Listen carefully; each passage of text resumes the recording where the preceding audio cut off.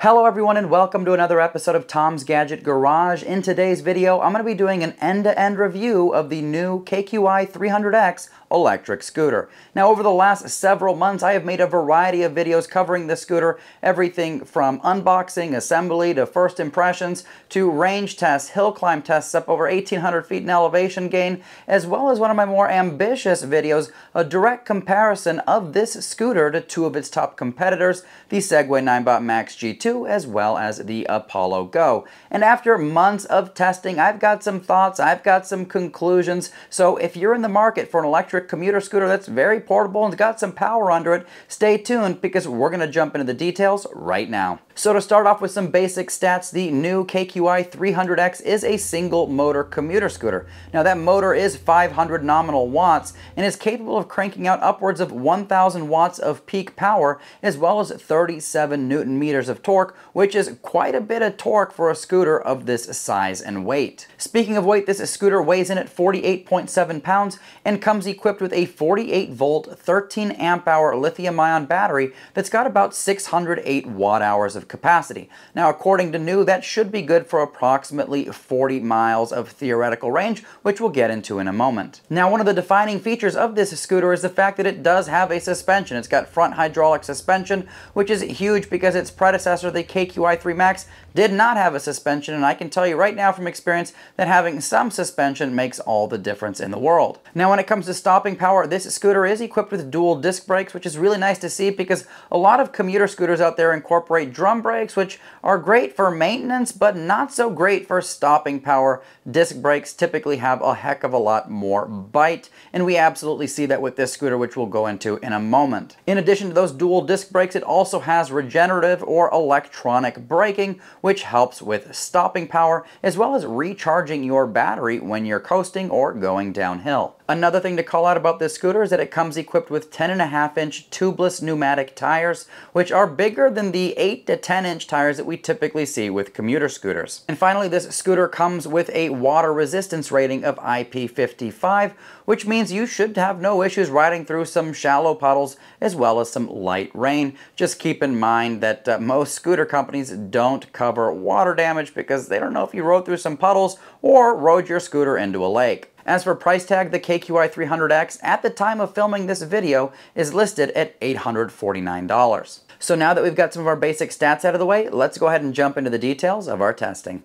Alright, so the first category that we're going to look at today is top speed and acceleration. Now, I'll be honest with you, when I stepped on this scooter, I didn't know what to expect. Was it going to be our typical commuter scooter, or was it going to be something more? And I'm happy to say it's something a little bit more, because this scooter, out of the box, has got really strong acceleration and has no issues at all getting to its stated top speed of 24 miles an hour. In terms of top speed and acceleration, the KQi 300X is able to go from 0 to 20 miles an hour in right around 8 seconds, and then 0 to 24 miles an hour, its top speed, in just over 11 seconds. Now, the nice thing about this scooter is it is app enabled, so if out of the box the acceleration settings are a little too strong for you, you can actually go into the app and make adjustments to the acceleration strength as well as a host of other settings. So while we're on the topic of speed and acceleration, I will say that during my testing I did get some comments from some folks as well as see some posts in various forums of people talking about the jerkiness of the acceleration on this scooter, and I think I've got a solution for that. What I have found is that, with the default acceleration settings as well as the default regenerative brake settings, as soon as you release the throttle, the regen brake kicks in. And so if you apply throttle and release, you'll accelerate and you'll slow down really quickly, which can give it a jerky feeling. So if you're going to be riding around, let's say on flat ground, and you're not too concerned about range or battery capacity, go into the settings in the app and just disable regenerative braking. That way, when you release the throttle, you just coast. Now keep in mind that even though you have regenerative braking off, when you hit the brake levers, you'll still have electronic braking in addition to those disc brakes activating. And so by turning off regen brake, you're not losing any kind of electronic braking power. So overall, acceleration is very strong on this scooter. So if you live in a busy city and you need to get up to speed really quickly, maybe when the light turns green, or you need a little extra power to get yourself out of some hairy situations, the KQi 300X has plenty of acceleration to do just that. So the next category that we're going to look at today is going to be range. Now, NIU does claim that this KQi 300X will get upwards of 40 miles of theoretical range. Now, keep in mind that theoretical range figures are really based on very specific riding conditions. For example, a rider that's 165 pounds riding on flat ground with little or no stop and go on a windless day, 75-degree temperatures, basically treadmill conditions. In the real world, what you get in range may very well be different than what somebody else gets in range. It's all dependent upon, your weight as well as the riding conditions in which you're using the scooter. So for my range test, I actually took the KQi 300X out on a course that I take all my commuter scooters out on. And on this particular course, we were able to get 26.36 miles of real world range. And that's with me weighing in at approximately 203, 204 pounds with all of my gear. And I'll tell you what, that's a pretty impressive figure. It might not be 40, but it's significantly more than I was able to get on the Segway 9bot Max G2, the Apollo Go, as well as the InMotion Climber. So 26.36 is a very respectable figure on that course, especially given, the riding conditions in which I'm riding. So if you're looking for a commuter scooter that's able to do, over 25 miles of real world range, the KQi 300X definitely fits the bill. Now the next category that we're going to look at today is hill climbability. Now I do take a lot of the scooters and e-bikes that I test up to Phoenix's South Mountain, which is approximately 17 miles round trip of a grueling hill climb. Now the steepest sections do get upwards of 10% grade, but it's essentially 9.5 miles of almost non-stop hill climb,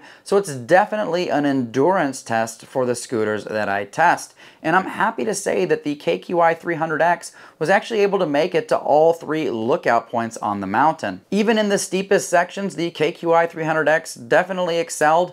We did have our speed limited to 20 miles an hour so that we can keep it the same across all the scooters that we test. It also helps eliminate the possibility of overheating, because the last thing you want to do is ride 9 miles, full throttle, full power, straight up a mountain. It's just begging for overheating issues. So with these commuter scooters that go, 22 to 24 miles an hour, I typically cap the speed at 20. Now we did run into what I thought was originally a throttle error. It was actually an overheating rear motor, but after about a minute or two, I powered up the scooter, powered it back on, and we were good to go. And we made it to the top. Now, one thing that I think is really impressive about this scooter is that when we completed that 17-mile round trip, I was expecting to have somewhere under 10% battery remaining, because that was the case with the 9bot Max G2 as well as the Apollo Go. But to my surprise, the KQi 300X actually had 25% battery remaining, which was super impressive. So if you live in a place with lots of light to moderate hills, the KQi 300X is definitely well positioned to tackle those. The next category that we're going to look at today is going to be suspension, and that's actually one of the defining features of the KQi 300X is the fact that it has a front dual hydraulic suspension,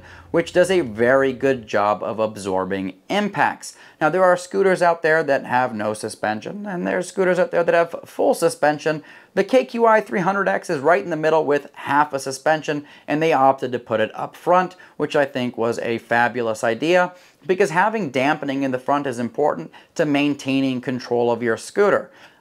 Scooters that don't have a suspension, when you're going over particularly rough terrain, those handlebars can get very bouncy and, possibly slip out of your hands. So having some dampening up front eliminates or significantly reduces that possibility. Now, one thing to call out about that suspension is it does give you 1.77 inches of travel, which is quite a bit. And as you can see from this slow motion video, that front suspension definitely puts in the work in terms of dampening impacts as you go over them. Now, unfortunately, the scooter doesn't have a suspension in the rear, so you can definitely feel some of that impact. But the nice thing is that this scooter does have those 10.5-inch air-filled tires, so those do help absorb some of that impact, and you can definitely see that on the slow-mo video. So with all that being said, the KQi 300X is definitely well suited to ride both on the beaten path as well as off the beaten path on some hard-packed dirt. Having that front suspension makes all the difference in the world. The next category that we're going to look at today is going to be brakes. Now, this scooter does come equipped with dual disc brakes, one up front, one in the rear. And as I mentioned before, a lot of commuter scooters typically opt for drum brakes, which are great for reducing maintenance, but they don't have the stopping power or the bite of proper disc brakes. And so very happy that NIU equipped this the way they did. Now, in addition to those disc brakes, you also have regenerative and electronic braking. With regenerative braking, the second you release the throttle, it actually starts braking gradually to help you, retrieve some of that energy and put it back into your battery. You've also got electronic braking. So let's say you completely disable regen brakes, and then you're coasting along and you pull the brake handle. Not only will the discs engage, but it'll also engage the electronic brakes and the rear motor. So if brakes are an important feature for you, the KQi 300X has no issues there. It's got lots and lots of stopping power, especially for emergency braking situations, as well as braking when going down steep inclines. Now, if comfort and handling are at the top of your list for your next scooter, the KQi 300X definitely delivers. Now, one of the places where I do gauge scooter handling is on the downside of that hill climb test, where I'm going upwards of 24, 25, on some devices 30 plus miles an hour into really tight mountain curves, and the KQi 300X handled those curves like a pro. Didn't have any kind of wobble or anything like that. Felt very dialed in. The next category that we're going to look at today is going to be the controls on the scooter, and this is an area that's especially important for me. NIU does a very good job of putting the turn signals, the handle brakes, the bell, the throttle in very easy to access areas so you don't have to lift your hand. But if you want to turn on the headlights or switch driving modes, unfortunately you have to lift your hand off that handlebar to hit that button that's mounted at the bottom of the display. It would be really nice in future iterations of this scooter for NIU to leverage the extra space they have at the top and bottom of that turn signal keypad to put a headlight button or a mode selector button. Now, if you're going to be riding your scooter around at night, lighting is going to be very important, and I'm happy to say that the lighting setup on the KQi 300X is actually quite good. They do have that signature halo headlight up front that NIU puts on pretty much all of their products, and that does a really good job of, providing a lot of forward visibility. What it doesn't do, though, is provide very much lighting to the sides of you, and so as I recommend with most scooters out there, get yourself a handlebar mounted light to provide some extra lighting to the sides, especially if you're going to be riding in very dark conditions at higher speeds. Now, this scooter also has some turn signals that are visible from the front and back. Those are very bright, very easy to see both day and night. And the same is true with the brake and tail light combo in back. It's big, it's bright, shouldn't have any issues with night or daytime visibility there. Now, in terms of portability, the KQi 300X is, of course, a folding electric scooter. So if you need to throw it in the trunk of your car, throw it in your back seat, or maybe store it in a place that you don't have a lot of space, simply unlatch the stem, fold it down, lock it into place, and you're good to go. And as I mentioned before, this scooter weighs in at approximately 48.7 pounds, which makes it lighter than both the Apollo Go and the Segway 9Bot Max G2. And weight is key, especially if you're going to be climbing up and down flights of stairs, which you can absolutely do with this scooter. And finally, the last category that we're going to look at today is going to be the app. Now, I do have a love-hate relationship with this app. On the one side, it allows you to go in there and adjust, a lot of the settings. For example, the strength of the acceleration, the strength of the regenerative braking, gives you the ability to toggle on cruise control or, toggle on or off kick to start, and a variety of features that you can go into enable and disable, and it does a phenomenal job. It's super intuitive, probably one of the best experiences I've seen. Now, on the other side of the app, you have your ride tracking. And when you, track your rides, you've got a dashboard, mount the phone on your handlebars, and you can see, the speed that you're going with, the battery remaining. You can see a real-time map of where you're riding around. There's supposedly some stats for, your average speed, your incline, all of that fun stuff. But what I have found is that it doesn't actually track the mileage that you're making on that ride. At least it doesn't for me. And on top of that, I found that when it does log the rides, it usually takes like 24 hours for those to show up, or powering on and off the scooter multiple times for those to show up, if they show up at all. And when they do show up, you can't actually look at the path that you took on the map. It actually gives you a little message at the top that says that the route wasn't logged, and then there's another sentence there, but it's actually cut off, so you never really know how to enable that. Now, I do know that NIU uses this app for a variety of devices, scooters, bikes, so on and so forth, so maybe that's not a feature, but it makes it look like it is, and it's definitely not logging things. Now, to be fair, I did reach out to support. I told them about my problem, and they came back and they said, hey, make sure it's connected to Bluetooth. It is. Make sure location service is on. They are definitely on. Make sure that the phone is, turned on and the app connected through the, entirety of the ride, which it absolutely is. And they said if those things don't work, then it could be the GPS chip on my phone, which I find very hard to believe because it works beautifully with both the Apollo Go and the Segway 9Bot Max G2, as well as some other scooters that I've tested in the past. So my phone is fine. There's a problem with the app. So NIU, if you're listening, you've got issues with ride logging. And I found, on the support side, I found on different forums, on Reddit, that other people are having similar issues. If you could fix that, you're going to have one heck of an app. So right now, half of it, I love it. The other half definitely needs improvement. So now that we've gone over all of the stats and how well this scooter performed in each of those categories, what are my thoughts of the KQi 300X? Well, first I'm going to go over the things that I love, and then I'm going to go over the things that I think could use some improvement. Number one on my list of the things that I love is going to be the speed and acceleration. It definitely caught me off guard when I first hopped on this scooter, and I'm definitely glad that they put a functional kick plate in the rear, because when you put it into wild acceleration mode and you hit that throttle, you can definitely feel that scooter pull you. So having that kick plate in place is huge. The second thing that I love about this scooter are going to be the turn signals.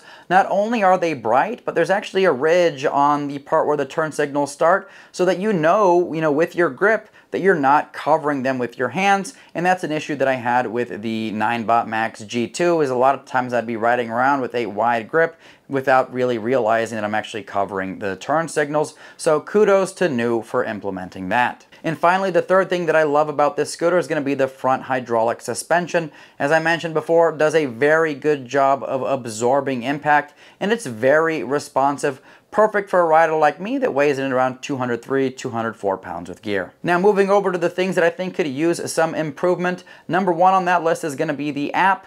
Like I said before, half the app I love. The data logging, ride logging part of the app I think could use some major improvement. So if they can figure that out, that app is going to be fantastic. Number two on my list is going to be the controls. That turn signal, control pad, it looks like there's some room at the top and the bottom. If you can get a headlight and a mode selector button on there, it's going to be absolutely perfect. That way riders don't have to lift their hands off the handlebars to switch driving modes or to turn the headlights on and off. And finally, number three on my list of things that I think could use some improvement is going to be the little hook for the latching mechanism that's located at the bottom of the display.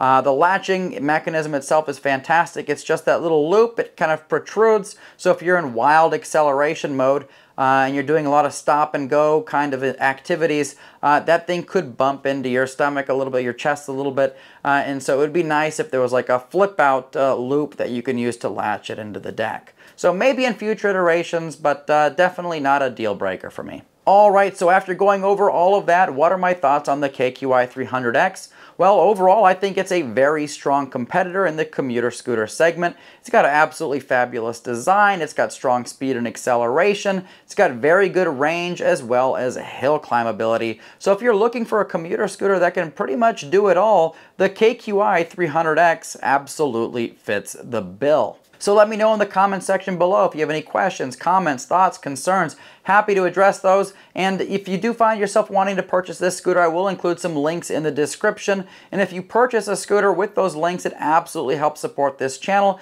and helps keep the wheels moving on future reviews. So thank you in advance. And as always, thank you so much for tuning into Tom's Gadget Garage. We'll see you next time.